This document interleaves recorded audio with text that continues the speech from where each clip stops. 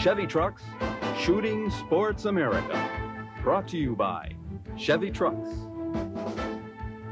Federal, and Winchester. Hi, I'm Gresham, shooting editor for Sports Afield magazine, and it's my pleasure to welcome you to this edition of Chevy Trucks Shooting Sports America. We're here at the Homestead in Hot Springs, Virginia, one of America's great classic resorts, and home to championship courses in both golf and sporting clays. Now, at first glance, golf balls and clay targets may not seem to have anything in common. Yet the truth is both games are remarkably similar, from course layout to stance and swing. And we'll be showing you lots of tips in each game that will help you play and score better in both. So stay tuned and we'll be right back.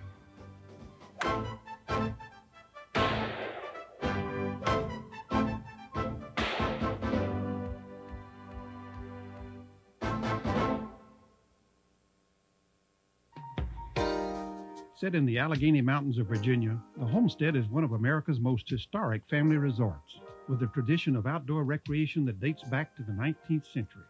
With 15,000 acres of forest and streams, the Homestead offers something for everyone who enjoys the outdoors.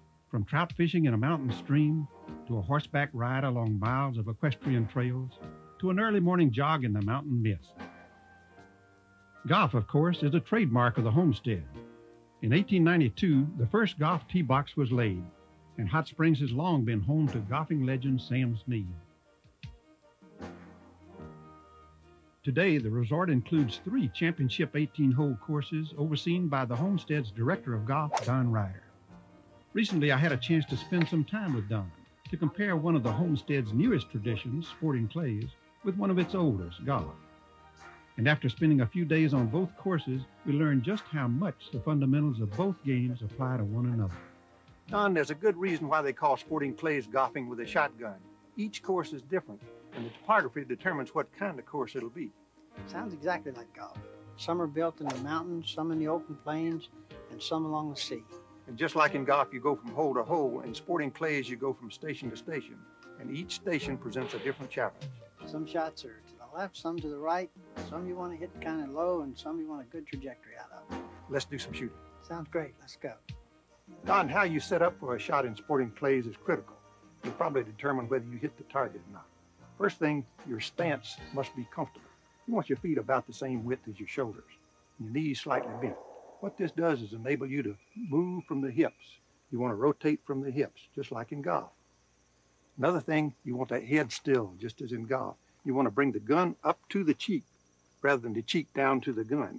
What all this is a smooth, fluid movement of all the body parts.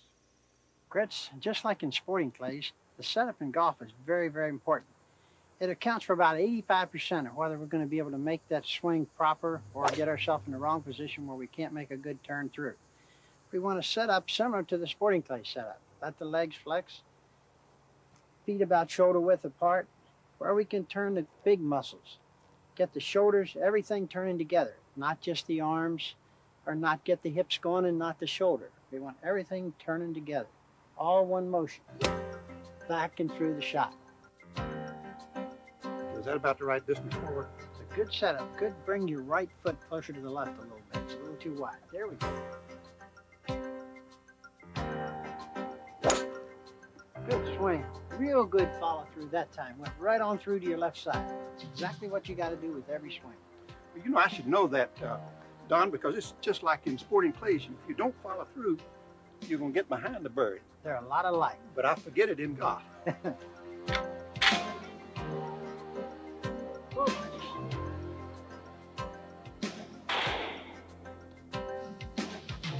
one of the most important things in golf is a proper grip. We've got to get our hands on there nice and firmly, but not so tight that we tighten up these muscles in our arms and chest. From there, it's turn back with the left, make a good pull with your left side, your right side will follow through and give you that power. It's a turn back and pull through with your left side. Your right side will be there for the power and the extra distance. But always make that good pull with your left. Don, a light grip on a shotgun is very important just as it is in golf. If you get a stranglehold on this forearm, there's no way that you can make a smooth swing because that will tighten up all these muscles in your arm. Another thing that this left hand does, it guides the gun barrel. It pushes it right, it pulls it left, and it follows through with that hip rotation.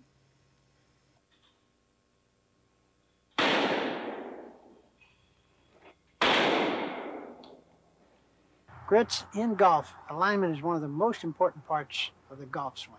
We've got to make sure that we get ourselves aligned properly where we can make a free swing and down the line. So as we set up, we want to aim our club toward the target line and our feet and body parallel left of that target line so that we can make a free turn through the shot, getting this left side out of the way and the right side free to go through. If we start aiming to the right, what is going to happen there, as you try to pull the ball back on the line, you're going to spin the ball to the right and hit a lot of shots in the woods.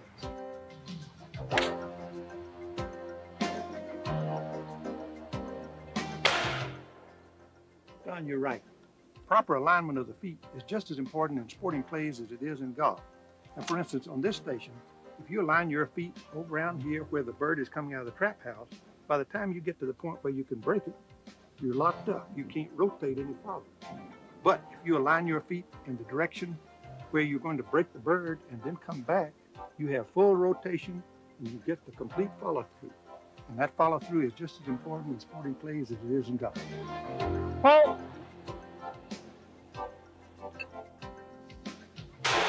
seems like this one would be easier for me to Don, come to think about it, the scoring in sporting clays and golf is kind of similar. In sporting clays, if you do poorly on one station, you can make up for it on the next one. That's exactly right. And same in golf. If you happen to make that bogey or double bogey, a good birdie can perk you right back up and get you started again.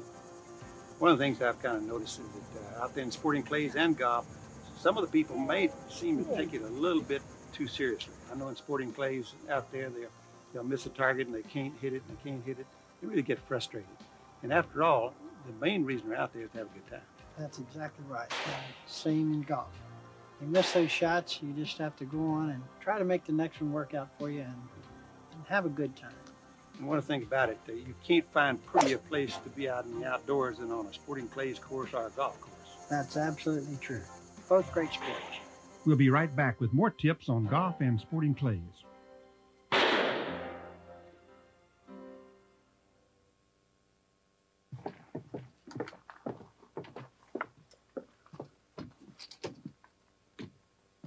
This is a pretty tough station. Let's see what we can do.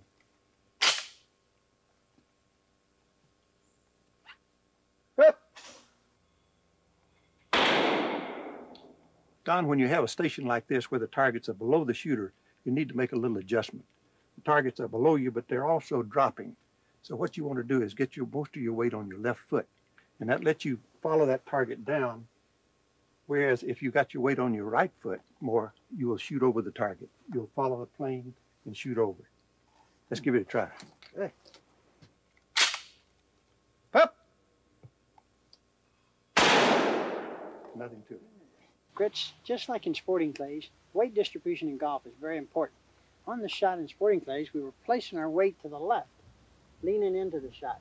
We're shooting downhill. Here we've got an uphill golf shot with a pin a short distance from the edge of the green. And what we want to do is get our weight back on our right a little bit and get a little more loft out of the shot. So we stay back on the right, follow right through, the ball will fly up and land soft. Let's give it a try.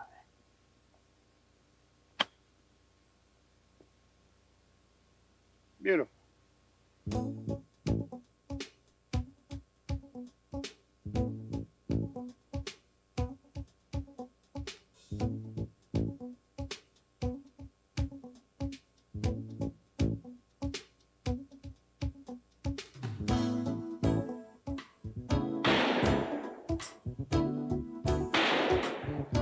Grits, you know, we get out there playing golf and we come up on an easy hole and we hit a bad shot and all of a sudden we think we should have made a birdie and we make that double bogey and we just can't forget it.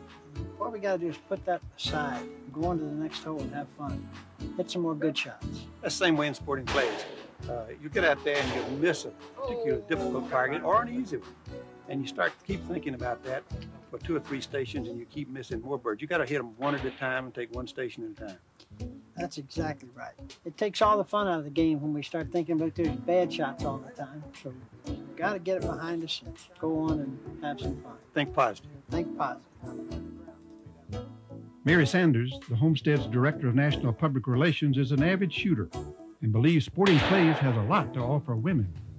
Women's shooting sports goes back to the days of Annie Oakley, and she was a wonderful influence on women of today. But I think that Sporting Clays in particular offers a woman an opportunity to challenge herself, and again, it's a sport that she can do that's very similar to golf in that it offers a social opportunity as well. And because you have with equipment nowadays the ability to enjoy a shotgun and have it fitted properly and shoot well for you, it's a sport that, believe me, once she loads a shell and shoots it, she'll get as enthused as any man. There's nothing quite like the experience of getting out there and concentrating and making the effort, the mental effort, and bringing that shotgun up, learning how to handle it, and breaking a target. There's just nothing quite like that. It's wonderful. And I would encourage any woman to get out and try it, and it's a sport that they really, truly can enjoy.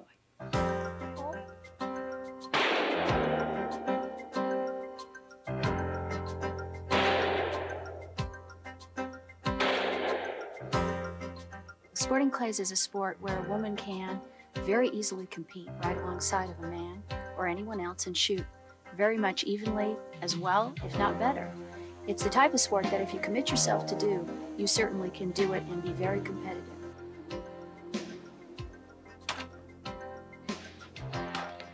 These days, you're as likely to find women on a Sporting Clays course as on a golf course. Indeed, women are now the fastest growing segment in Sporting Clays participation. The Women's Shooting Sports Foundation now organizes women's only events around the country. These shoots provide a competitive format for experienced women shooters, as well as instruction programs for newcomers.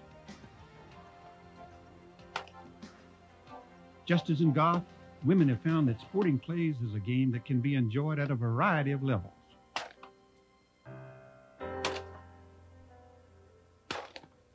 We'll be right back with Don Ryder and more on golf and Sporting Clays. Well, Don, it's important to keep your head on the stock in all shotgun shooting, but in a rising target like this, it's especially important. The tendency is when you're coming up like this, you lift your head to see the target break. What you've got to do is keep that head down all the way up, because if you peek to see the target break, it's not going to break. Let's give it a try.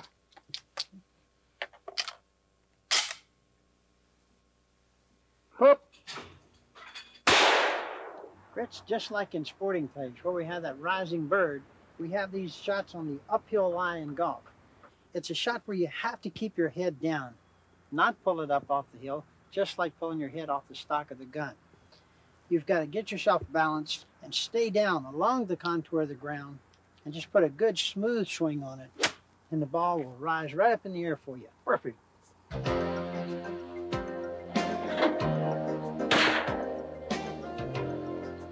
Don, this incoming target back here is so easy. It just floats up there and comes down so easy. But the surprising thing is a lot of people miss it because they know it's easy.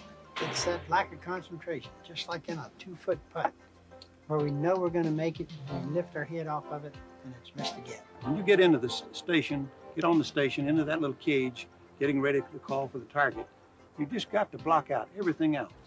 Be utterly concentrated on what you're going to do. Break that target for those few seconds. And that concentration, time after time, shot after shot, is what gets you good scores. You have to concentrate on the shot that you're about to make and make that shot do what you want it to do. At that moment, you can't do anything about the shot that you missed before or the one you're going to shoot on the next hole. Don, a very important thing in Sporting Clays is to pre-visualize the flight of the target. Like this is an example. Let's take a look at this one.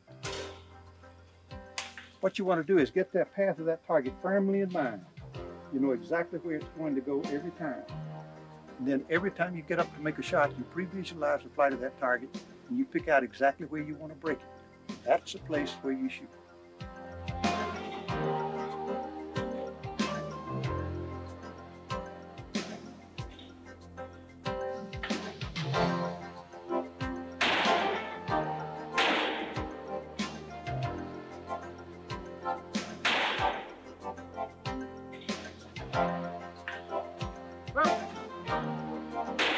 Pre-visualizing your shot is especially important on those stations where you have only a second or so to pick up and then break the target. Any hesitation here, any second guessing on when to pull the trigger, and that target is likely to sail off into the woods unscathed. Gretch, just like the visualization of those birds in sporting clays, we need to visualize our shots in golf. What we want to do is pick our line and our flight of the ball. This shot here requires a ball that's going to sort of go out to the left and fade back into the right over top of that bunker. You just want to feel like you're hitting it right up against that mountain there. Let's give it a try.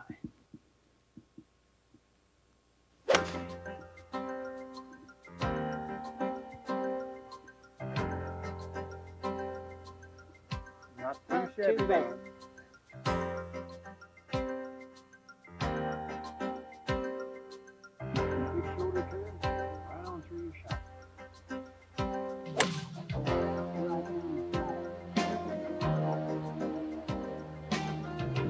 Go in the hole.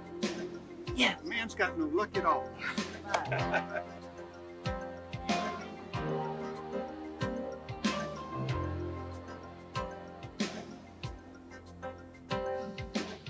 Gretch, one of the main things in golf is being able to make that same swing over and over. And we work on that on the practice range, where we get our muscles to do what we want them to do. Muscle memory. That's the key to a good golf swing, where we don't have to think so much about what we're trying to do, but just make that swing that we've trained ourselves to make on the practice range and just go on and swing through. I see that pretty frequently on sporting clays courses too. You see shooters out there, you know they're good shooters, they can hit it, but they get so mechanical at one time. Now they've already practiced those things, and really a shotgun swing is pretty natural. You're just swinging through that target, letting it be fluid, and it's fairly easy after you practice it. You just got to let your experience be your guide there and just do it. You know, whether it's golf or sporting clays, there's no substitute for getting out on the range and practicing. Both games present players with a host of different shots, and it makes sense to focus your practice on those shots you have the most trouble with, whether it's your short game in golf or hard right to left crosses in sporting clays. We'll be right back with more tips.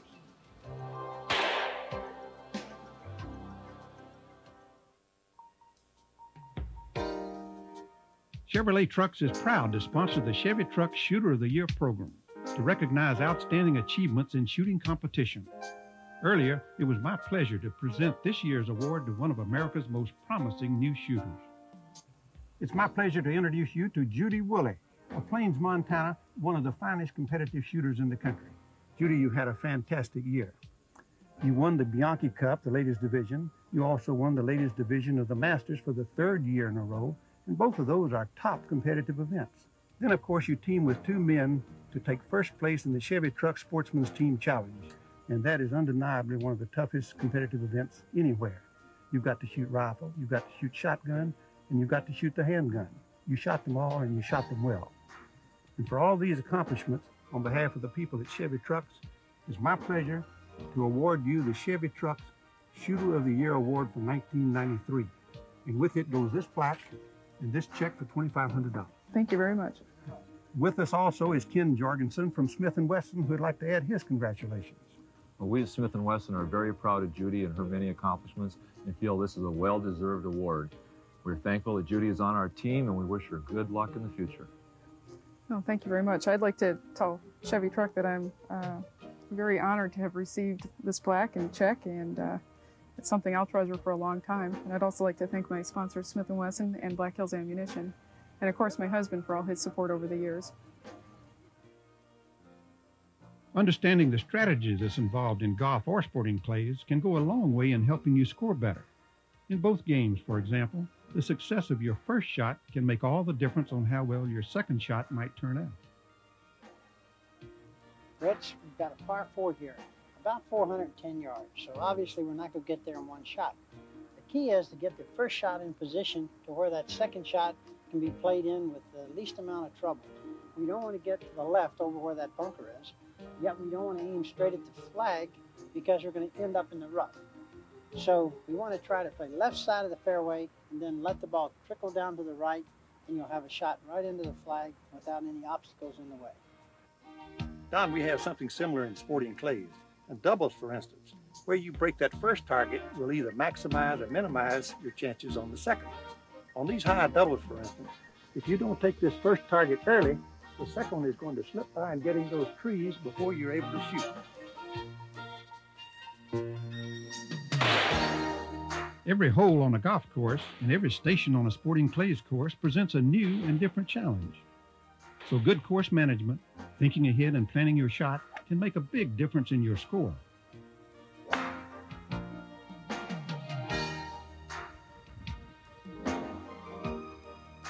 Down on this station, there's a hazard, this tree out there, and it's placed there for a reason. It's going to force you to plan your shot. Now, the target is going to come from down here, come up and pass the tree, and then drop in. What you want to do is take that hazard out of play by breaking the target after it passes the tree, the hazard. Let's try it. Whoop!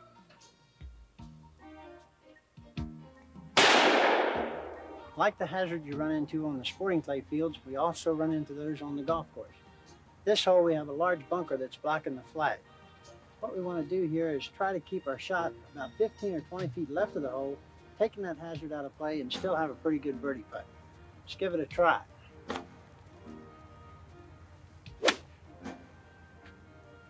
Now that's the kind of shot every golfer would like to make consistently. And it's a good reminder that good shot making, whether the game is golf or sporting clays, starts with mastering the fundamentals of either game. From the right grip to the proper stance and alignment on each shot, these fundamentals are the building blocks of success for either game. If you get a stranglehold on this forearm, there's no way that you can make a smooth swing. We've got to get our hands on there nice and firmly, but not so tight that we tighten up these muscles in our arms and chest. If you align your feet in the direction where you're going to break the bird and then come back, you have full rotation and you get the complete follow-through. We've got to make sure that we get ourselves aligned properly before we can make a free swing and down the line. The smooth, fluid movement of all the body parts. Throw everything toward the target. After spending a few days with Don, I realized that everything I'd learned about swinging a shotgun could help me better swing a golf club. And if you're a golfer, I know you'll find the reverse to be true. So if you haven't already, I hope you'll give sporting clays a try.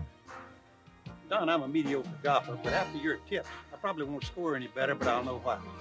Seriously though, your tips have been great and I really appreciate it. Your tips on the sporting clay field, I know it's going to help me. I broke more birds than I have in any round. I'm looking forward to practicing. But Don, this could be the start of a great friendship. We hope you enjoyed the show and that you'll join us on the next edition of Chevy Trucks Shooting Sports America. Brought to you by Chevy Trucks, Remington, and Ruger.